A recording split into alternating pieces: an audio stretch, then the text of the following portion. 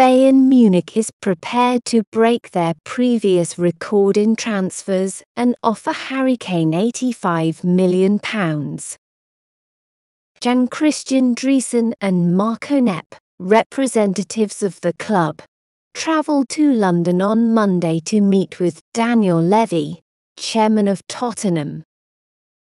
Even if a deal could not be reached, Mail Sport has learned that Bayern are considering a third offer that would surpass the £68 million they spent on Lucas Hernandez in 2019.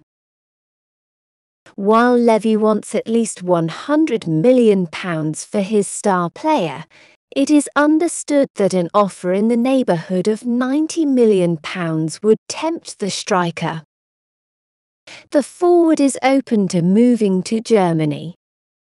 The England captain will join Thomas Tuchel's team ahead of his first full season as manager when Bayern agrees to a 4-year contract with him.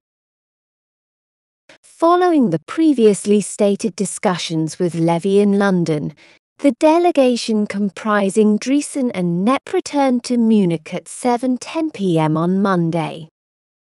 In case Kane does depart, Tottenham has been actively evaluating other striker alternatives to fill the vacuum. Though he isn't really interested in moving, Bayern's Matthias Tell has been suggested, and Gift Orban of Genk is another player who is rumoured to be on the radar. If Spurs decide to transfer the England captain, Mail Sport claimed on Monday that they will also look at a move for Brennan Johnson of Nottingham Forest. Johnson has admirers at Aston Villa as well, but Forest manager Steve Cooper doesn't want to trade him.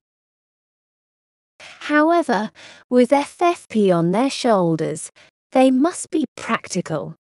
Brentford made a £35 million plus add-in bid to the East Midlands club for the Welsh star, but it is thought that proposals closer to £50 million would have to be considered. Spurs won't go that high, but they could find a compromise as they aim for a speedier attack profile.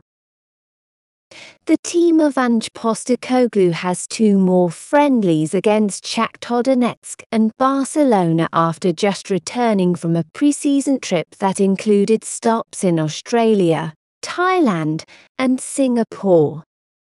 Then, on August 2013, they will begin their season away against Brentford.